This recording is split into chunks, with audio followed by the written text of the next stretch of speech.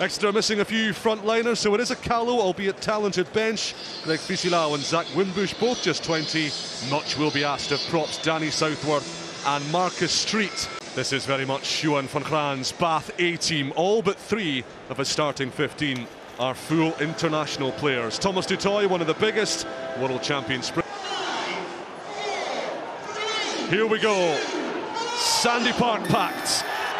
2 Premiership clubs with Champions Cup stars on their jerseys. It's a local showdown with European flavour.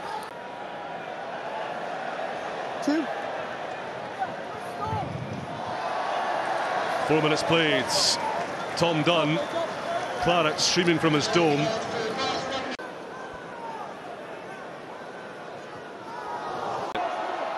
And they have the wind in their sails for the first time.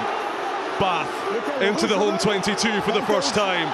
And this red, twirling juggernaut up to the line. Is there a grounding? Penalty advantage at worst. They won't need it. 1 shot, 1 kill. Chiefs weren't quite ready. That power from Alfie Barbary, I can't quite believe they stopped him. Monstrous power from 4 or 5 metres out from him, stopped short. And Thomas du Toit just scores tries. He scores so many tries. He's a very big man, but there's a lot of those about. He's particularly, I mean, this won't be the hardest finish of his life. You've got Chiefs players in there. More working their way up the pitch, scrum penalty advantage, and then... Oh, Barbary's lost it, and Vincent accelerating away!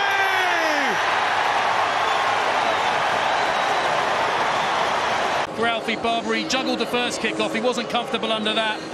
This he knocks on big time, straight into the arms of the quickest back rower on the field, I expect. Or one of them. Rapid, couldn't land in a worse bloke's hand. Horrible moment for him. And just quickly, I know it's early days, but any word on Finn Russell? He looked to have a leg injury as he came off. Yeah, no word on that. We'll worry about this after the game. Game is much more important. Well, here goes Ted Hill, galloping free. Faye Bosso's not got the legs, and neither has Hodge. You get your rewards. Ted Hill, like any good winger would, eyes on the ball, gets up, competes, and then it's just about has he got the wheels, and yes he does. That's Judge Hodge. And Faye Bosso trying to track him down, can't get near him. That's a big score for Bath. Hey, do you know when Ross Vincent scored off the kick-off a minute ago? A freakish try at that to show for it.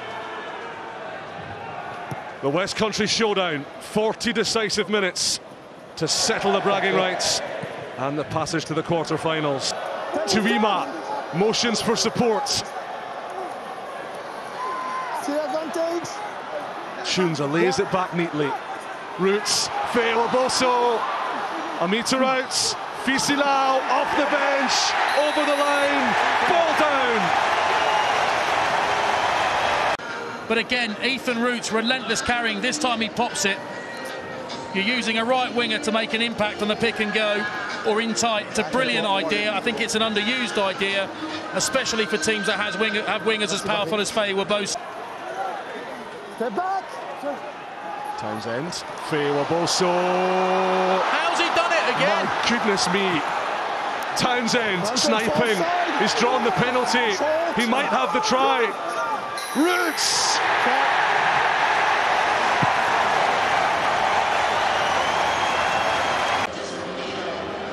Offload here by Chunza, keeps momentum in the attack, and then you'll see it here. I mean, it's brilliant. He's saying go left, no, the ball comes to him. Through 2 players again, through 2 meters after contact.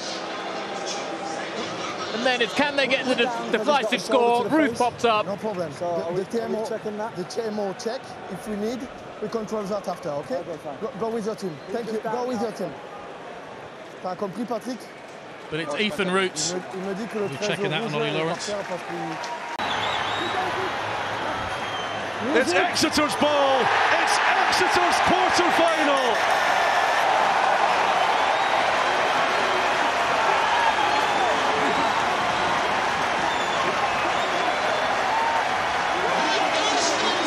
This new Devonian dynasty is taking Europe by storm.